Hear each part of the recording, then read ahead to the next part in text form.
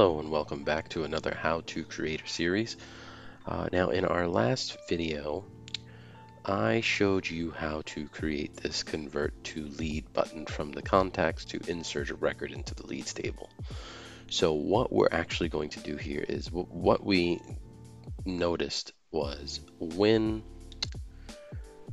we continue to hit this button, it continued to create leads for the same contact. And so we want to prevent that. So that's what we're going to talk about doing today, is adding some type of validation on the click of a button to make sure that we don't continue to send over the same contact as a lead. So let's just get right into it. So what I did here was I added a hidden section, which you'll currently see right now, but then we'll hide it at the end of this just so you can see. And what I did was I added a converted to lead, which is just a decision box, which is referred to as a Boolean, which will give you a true or false value: checked, true; unchecked, false. So let's go ahead and put some validation on this so we can make sure that we no longer get any duplicates. So first, let's go ahead and remove this one, and we will delete it. Okay.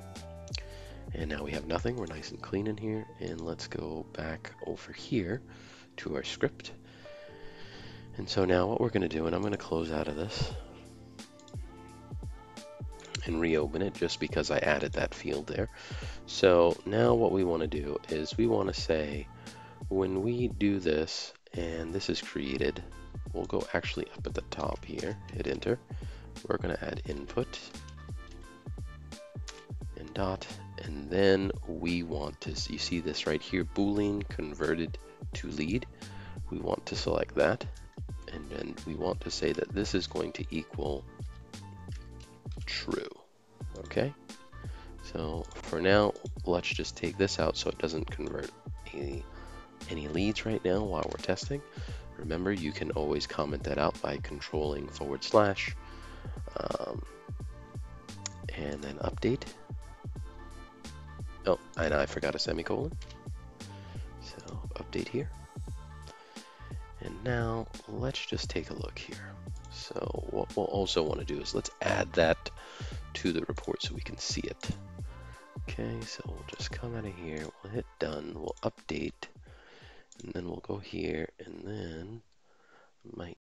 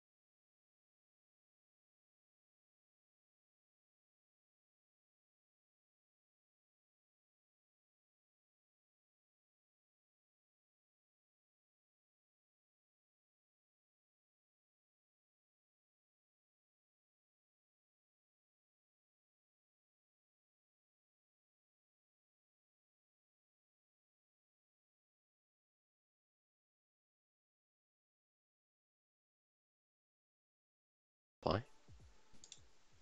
Okay, now we'll go back and uncomment our code from our button.